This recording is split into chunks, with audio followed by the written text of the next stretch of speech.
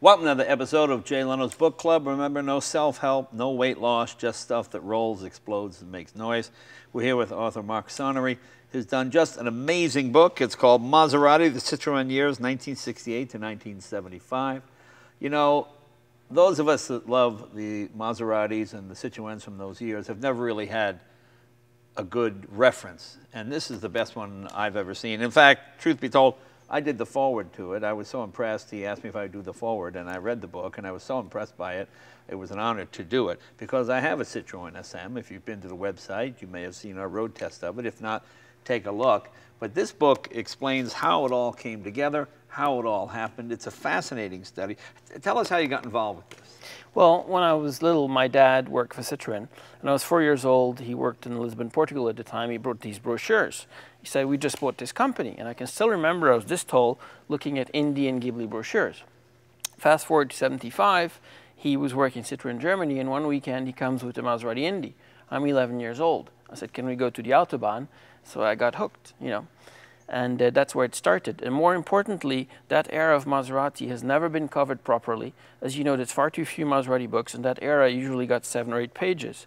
So I felt this was a worthy subject, and it was amazing because I was able to interview a lot of people who'd never spoken before, clear a lot of mysteries, misunderstandings, and so forth. You know, Maserati is one of those companies. They were fantastic, built fantastic racing cars, but they never were successful. They were reasonably successful.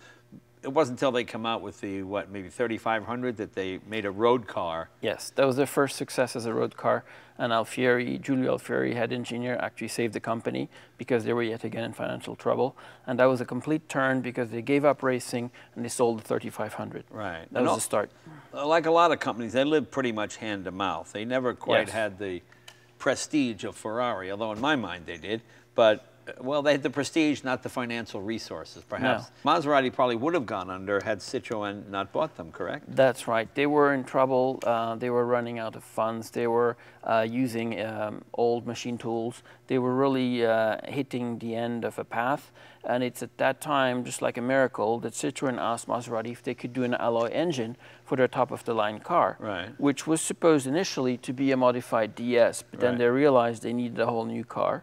And in a few weeks, Maserati did an initial version for Citroen, who normally would take years at Citroen to do an engine, whereas Maserati, in weeks, they did one.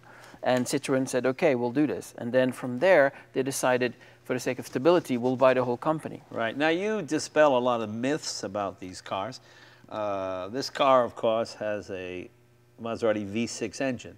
And I remember at the time people dismissed it. Oh, it's just the V8 with 2 cylinders cut off. But that is not true, is it? No, this is very interesting. What happened was that first they did cut a V8 strictly for internal study at Maserati, because Maserati only did inline 6s up to that time.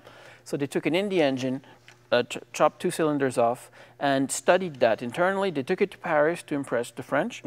And then they put that aside and started from a white sheet of paper. And you can see, obviously, that on the traditional Maserati V8, the chain is at the end of the block. On the SM engine, the chain is in the middle of the block. So that was the misunderstanding. And in the book, I have a photo of that prototype V8-2, which is tucked away in a warehouse in Modena. Yeah, I enjoyed reading about the V8 SM. That was fascinating. Right, and this was a decades-long mystery, literally 35 years. I had been looking for the answer, and it was the great Paul Frère, the journalist, 6 months before he passed away, that made me fall off my chair. Thankfully, it was not as high as this one. When he said, by the way, did you know Giulio Alfieri had an SM with a V8? Now, all the historians who know a lot more about the SM than I do never thought of asking a question south of the Alps in Italy about this SM V8. They all thought it was happening in France. So then it was like Columbus's egg. As soon as I knew it happened at the factory in Maserati, I asked the old-timers who was involved, and I interviewed them, and there came the story. That's the great thing. You know, a lot of people wonder why the Maserati has a V6 and not a V8, because in France, anything over 2.7 liter was taxed just crazy. It was like twice as much to have a 3 liter as it was a 2.7 liter. So that's why later when they came to America, they beefed them up to 3 liters. But the 2.7 had plenty of power anyway. You know, books like this are really labors of love. You don't get rich writing these books. And that's what makes them so great, is that he puts his heart and soul into it. There are so many interviews with so many people that I've sort of heard about, but they didn't really go into detail in a lot of magazine articles. And there are many great designers like Robert Operon, am I saying it correctly? Operon, yes. Operon? Yes. Okay, that's how you say it. I'm saying it the American way. He is one of the great designers, but I had just never heard much about him. For some reason, the French don't translate a lot of their stuff, or whatever reason. So they're very insular, yes. Yeah, you have that in here too, and it's really fascinating. You know, the French have a whole different way of doing things. It's like on my Delage, you pull the light switches out to turn them off. I mean, just everything is opposite. Quirky. Quirky is, and you deal with a lot of those in here, which I find fascinating. The photography is amazing.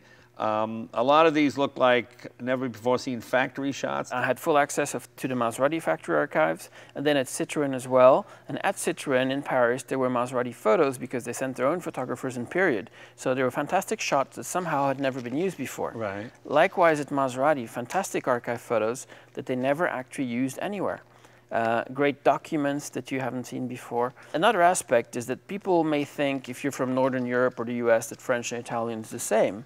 Well, they're very, very different. Right. And in some ways, they got mixed perfectly. In some ways, it was like oil and water. For example, you have a chapter about the Ligier Maseratis.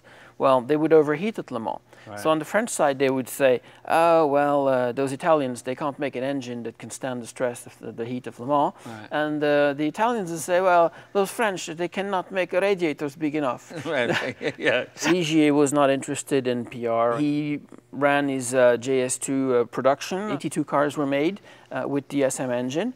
There was a very close collaboration with Citroen. And then they made Group 4 Ligiers, which were reasonably successful. And then he decided to go to F1. So that whole chapter was over. And he was never interested in documenting history, so he wouldn't be interviewed. And then you deal with the Bora and the... Yes. So what happened was that you were talking about the 3500 before. Maserati was running out of funds, and they had obsolete cars. When Citroen arrived, the first statement was to make the Bora, because the fashion was the Miura, which you know well. The fashion was the Mangusta. Ferrari hadn't yet done a rear midi for the road. The Bora was fantastic because it was far more advanced, far more evolved than all the other rear mid-engine cars at the time. Right. Very stable, very comfortable. It was really extraordinary. And this is Citroen money that allowed that. And they use the Citroen hydraulics as well. Yes. Now here's a big matter that's been confirmed by every old-timer at the factory that I interviewed. It was not Citroen who imposed that at all. Pierre Bercot, the big boss of Citroen, said, I don't want anybody from Paris interfering with Maserati. Right. It was Giulio Alfieri, head engineer of Maserati, had been a Citroen fan, and he felt that these sports cars were getting ever faster, but the brakes were useless. This was a matter of safety. Right. These Citroen brakes take some getting used to, but they're very powerful. They never fade, you know them well. And also the hydraulics provided in the cams in a hydraulically assisted clutch, the DRV steering like in DSM, which means that a tiny person can face Los Angeles rush hour traffic without a problem. Right. Whereas the poor man with the equivalent Ferrari, after 5 minutes, has no leg or arm muscles left. Well, it's fun to see, for example, all the original documents photographed for the book as well.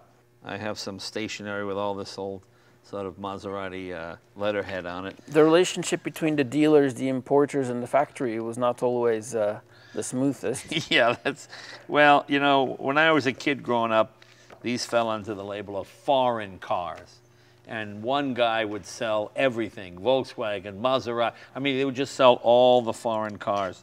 And that's probably why a lot of them got a bad reputation, because, you know, Right. they didn't supply parts or anything like that. You deal with everybody here, sales managers, designers, anybody that had anything to do with these cars in any Yes. way is in the book here. Nicely laid out. Where can they get this book? It's mostly for sale through the website, which is aurougepublishing.com in the UK. It's delivered all over the world very quickly and safely. And how much is the book? It's £90 in the UK. Okay, so that's about $160, something like that? A little less. A little less than that, but you know something, it's a heck of a bargain. I'm surprised they can do the book that reasonably. I mean, just some amazing, this is obviously... This is an event we did in France last Yeah. year. I do the registry for the Camzin. It was a very forgotten Yeah. model. And I want to do a big anniversary for the 40th. And we got 27 Camzins from all over Europe, Norway, Austria, etc. We had Marcello Gandini, the famous designer, Right. who normally is a recluse, who Yeah. came. This was my ex-Camden. Oh, okay. And so tell people about this. This had which motor? 4.9 dry sump, 320 horsepower. Right. Very, very torquey, very comfortable, very stable at high speed. This is as fast as a Ferrari Daytona in European spec. Right. And on most tracks, other than the fastest ones, it'll be just as fast, with very good brakes, steering, very well balanced. You know, these are one of these great bargains that I think will skyrocket in price in years to come. Ferrari Daytonas, of course, are $400,000, $500,000, something like that. Whereas these, as you say, equally as fast, and for what, a tenth of the price? They were very cheap. Yeah. I bought mine actually in the US for $21,000 in 2004. And now there's a dealer at the Essen Motor Show in Germany right now, Technoclassica, asking 150,000 euros for one. Right. So that's extreme, but they went from $20,000 to $70,000 in a few years. And as you can see, beautiful engine drawings as well. It's really a complete book. It's really just a fantastic. I can't imagine how much time and effort you must have put in this. Far too much. Yeah. You know, it's but there's a certain degree of masochism in doing a book like that. Yes, but it's there was nothing on those cars, so it's a labor of love. There's a real period photo. Those look like a couple of Italian guys back in the day.